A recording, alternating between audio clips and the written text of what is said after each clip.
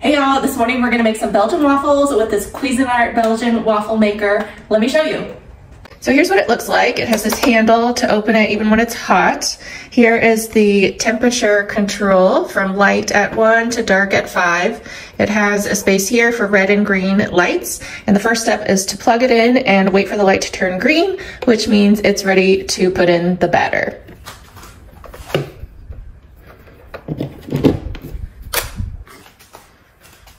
So now it's red, we'll just wait for that light to turn green.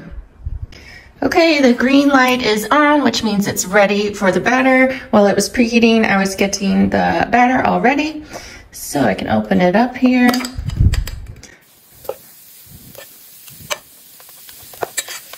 You can see already the light has turned red, and we will just wait for that to turn green. And the heating is just above 2, and so it'll heat the waffle up so it's just sort of on the light end. Okay, the light has turned green, so I'm gonna open it up, see what it looks like. Oh, perfect. I have a fork here. You probably shouldn't use this fork because it is a non-stick background, so I just be really careful not to scratch the waffle maker. And there we have it. Now for cleanup, I normally just let it cool, turn it off by unplugging it, and then I'll let it cool down, and I'll just wipe it with a damp cloth.